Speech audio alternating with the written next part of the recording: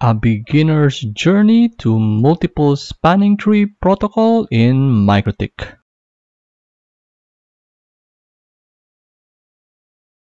As per our topology, we have three MikroTiks, MT1, -2, and -3. In our topology, we will also configure 4 VLANs, VLAN 10, 20, 30, and 40.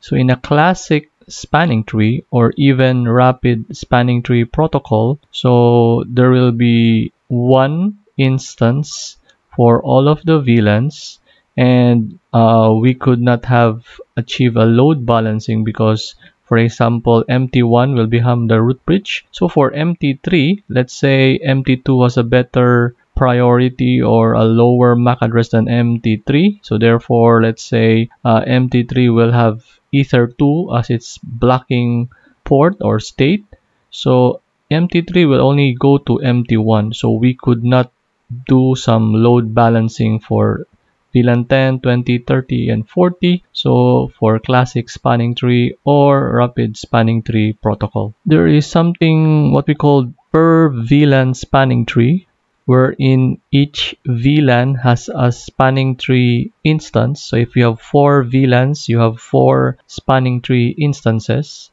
If you have 1000 VLANs, you have 1000 spanning tree instances. And yes, you could achieve some load balancing with that, because you could, let's say, half of the VLANs 10 and 20 will go to here, half of the VLANs will go to here, 30 and 40. However, the drawback for per VLAN spanning tree is you have as much instances as much as the VLAN. So like I said, if you have 4, you will have 4 instances of spanning tree. If you have 1000, wherein you will have 1000 instances of spanning tree protocol. However, per VLAN spanning tree, as it's a proprietary protocol or rapid per VLAN spanning tree, is not available in MikroTik.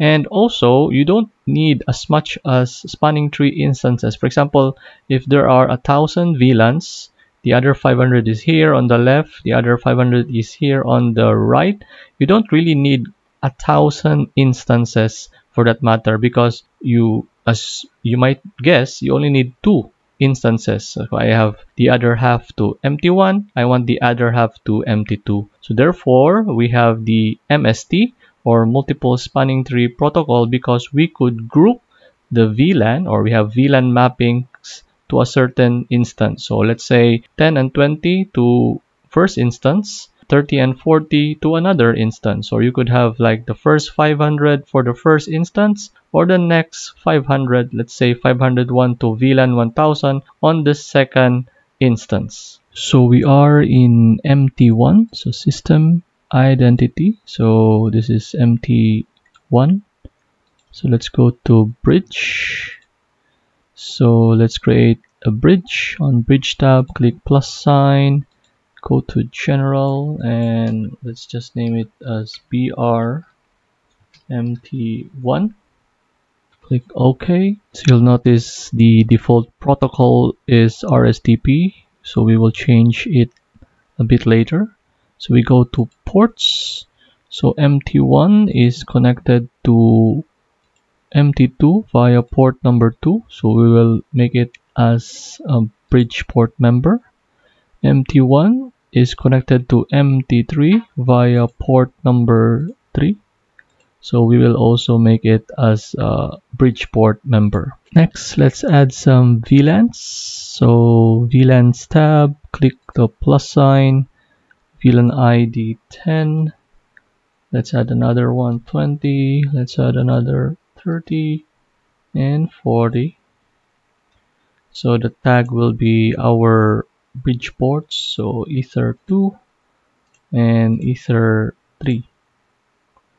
Click apply, click OK. Next, we go to our bridge and we go to the bridge settings. So double click, go to STP. So we will configure MSTP later. So right now is RSTP. I just go first to the VLAN. So for now, we will uncheck it first. We will apply later. STP. So we would lower this, as we want our MT1 to be like a distribution switch, and it has priority than our MT3. So let's say for the sake of this demonstration, let's lower the priority to 1000. So from 8000 hex to 1000. So apply. Okay. So we are in our MT number 2. So to speed up this video, so already configured. So we have bridge, BRMT2 ports. So we are connected from 2 to 1 is Ether 1, and from MT2 to MT3, so via Ether 3. So we have also added our VLANs 10, 20, 30, 40 and tagged the ports Ether 1 and Ether 3. We also configured our bridge priority to 2000, and the VLAN filtering is unchecked for a moment. And finally on our MT3, so system identity, this is MT3. So we have bridge BRMT3. So the ports will be 1 and 2. So going to MT1 and going to MT2. VLANs are also configured as identical 10, 20, 30, 40 with our trunk ports Ether 1 and Ether 2.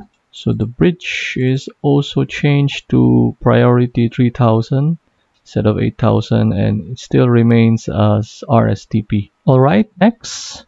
So multiple spanning tree protocol works in a concept called regions. So you might think of it as groups. So for each region, there will be a regional root bridge. So the concept of root bridge will still be there. So the MSTP will use what we call IST, or internal spanning tree, to build the network topology inside that particular region. Moreover, suppose we extend our topology to another group of switches, and they will form, let's say, a second region or another region, and this group of switches will be interconnected to our first group or our first region. Then CST, or common spanning tree, so will be required to build the network topology between multiple regions. Okay, let's configure the regions. So what we are talking about, so it can be configured on the bridge. We are on MT1, so double click. So bridge tab, double click the bridge, go to the STP tab, and region name, region revision is faded out because we are running the default rapid spanning tree protocol. So we will select MSTP. So we will supply region, let's say Inquirinity, and region revision 1. So take a look if we will click apply or click OK with this. So let's see if it allows us. Click OK, and it will have an error. Couldn't change interface BRMT1 or the bridge interface. The MSTP requires VLAN filtering. So we have to set the VLAN filtering in order to change it to the MSTP protocol mode. Alright, let's configure that. So we go to VLAN. So check with this VLAN filtering. Let's leave this as default. STP. So we go to MSTP. Let's type Inquirinity, and region revision is 1. Click apply. Hopefully it will now allow us to apply our configuration, and yes, indeed. So click OK. We are now running, or we have changed from RSTP to MSTP. So here in our MT2, so basically done the same. The protocol mode is MSTP. So the VLAN filtering is checked, the MSTP is selected, the region name is Inquirinity, region revision is 1. And finally, same with our MT3 bridge. So the VLAN filtering is on, the STP is MSTP, region name is Inquirinity, the region revision is 1. Now let's initially verify our MSTP configuration. So if you go to the bridge, go to the status, so you'll notice on MT3 this is not the root bridge.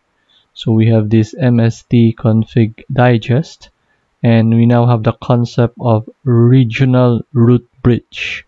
So our regional root bridge has this MAC address, and since we are not a root bridge, so we have a root port, so going or via ether 1.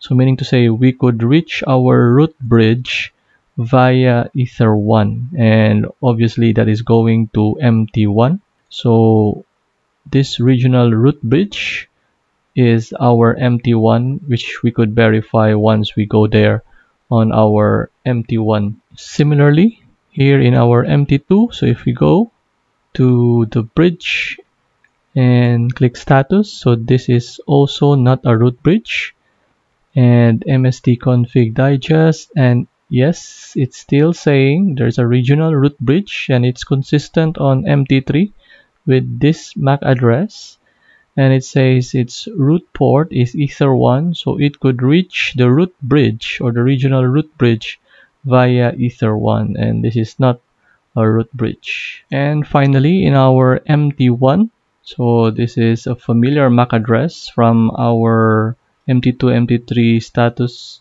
page, and if we double click MT1, so this is the MAC address. So if we go to status, yes, this is the root bridge.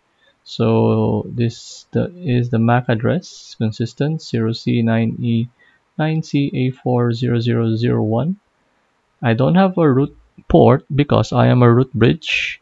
So MST config digest. So if you verify to ports, all of my ports are into designated. So right now MT1 is the root bridge, and if you can remember, we have some VLANs 10, 20, 30, 40. So what if we want to group the VLANs in such a way that, for example, VLAN 10 and 20 we group them, and 30 and 40 we group them, so that we would want a different root bridge per this grouping. So let's say for VLAN 10, 20, I would want MT1.